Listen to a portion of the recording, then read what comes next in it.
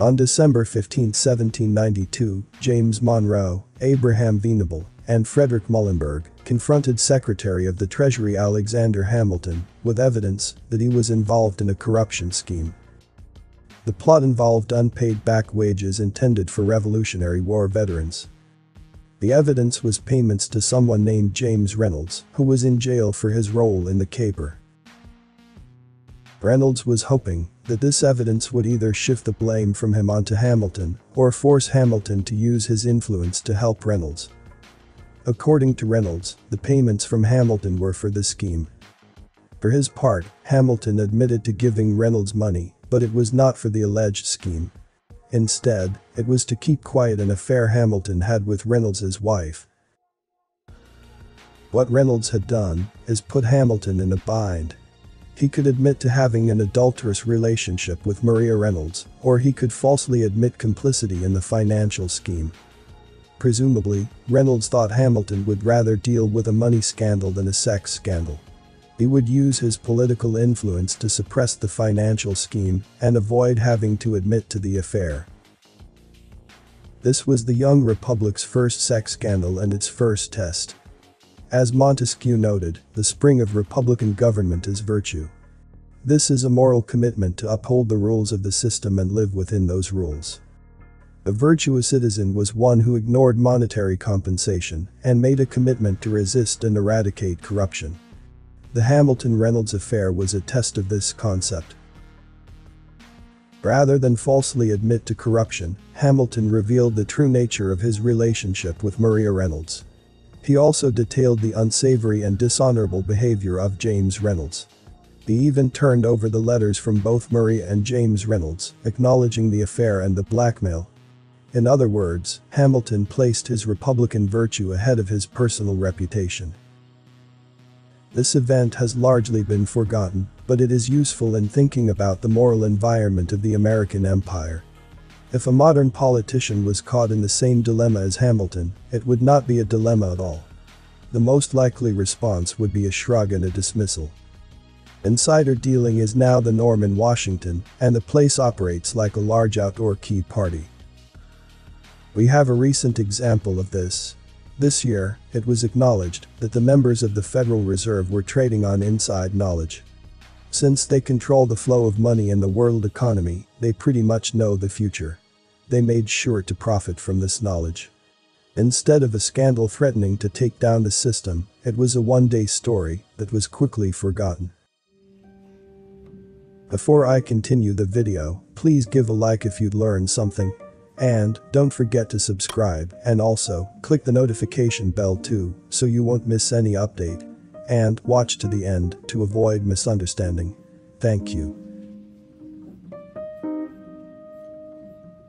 This is not a new thing or the sign of a sudden decline in public virtue. 20 years ago, Jamie Gorelick and Franklin Raines oversaw massive corruption at Fannie Mae, which helped trigger the mortgage collapse.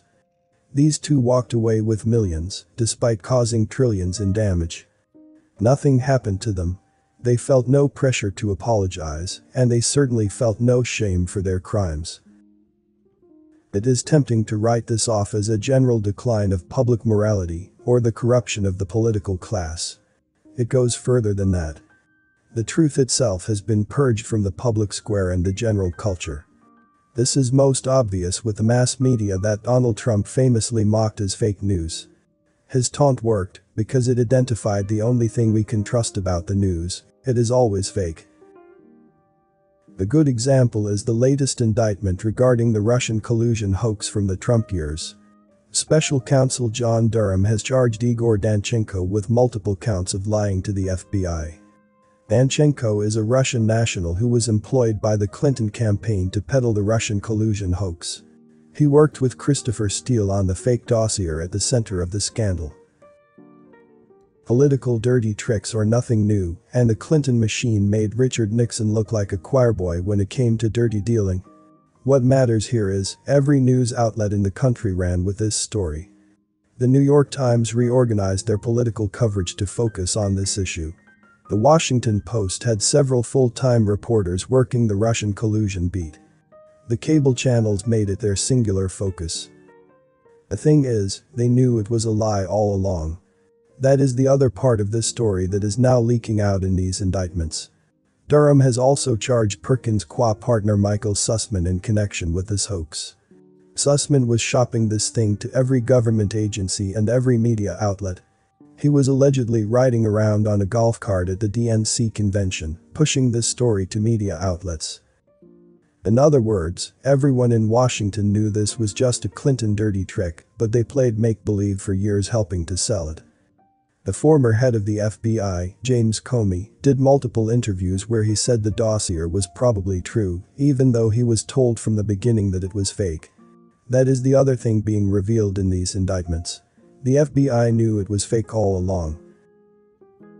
The thing is, most of these people could plausibly claim to have been duped and then apologize for being stupid. The chattering skulls on the cable channels, people like Rachel Maddow, who sold this hoax for years, could turn it into a win. Imagine her blubbering an apology for having been so foolish as to trust the Clintons. She would get buried in passionate hosannas from the mass media. That would require shame, or at least the understanding that humans on this world feel shame when caught doing something wrong. Of course, that requires an understanding of the difference between right and wrong. That requires the belief that there is such a thing as truth that transcends our wants and needs. No one in public life thinks there is such a thing as truth. For them, the difference between the truth and a lie is utility. This turns out to be the spring of liberal democracy. Republicanism relies on the moral stamina of the people to defend truth and liberty. Liberal democracy depends on the ability of those with power or seeking power to trick 50% plus one into believing that their version of truth is better than the truth itself. Liberal democracy is just a formalized version of the Hobbesian state of nature. It is a war of all against all. This is why Americans in the present-day empire could not recognize the Republican virtue of an Alexander Hamilton. Ours is a system that hates the truth, so it despises men who seek it and embrace it. This age is a wilderness of lies in which the winner is the one most able to trick his fellow citizens to his advantage. As a result, there is a casual acceptance of the war on truth and morality. Reality is the thing that does not go away when you stop believing in it. The reality of the human condition is you cannot escape the truth of it. One of those truths is that there is an enduring moral order, and moral truths are permanent. This is the flame that keeps the dissident warm in this winter of Western civilization. In the great liberal democratic war on truth, the truth will prevail. That is the ultimate lesson from the Hamilton story. Veritas liberabit vos. Comment below with more topic ideas for me to discuss. As a lot of care and hard work goes into this, likes and subscribe, let me know I'm doing a good job. All is appreciated greatly. You may not agree with everything from the content I post. Apply critical thinking and use discernment to come to your own conclusions regarding the content. Thanks for watching this video. This Everything Inside Me channel, see you on the next video. Stay safe and healthy.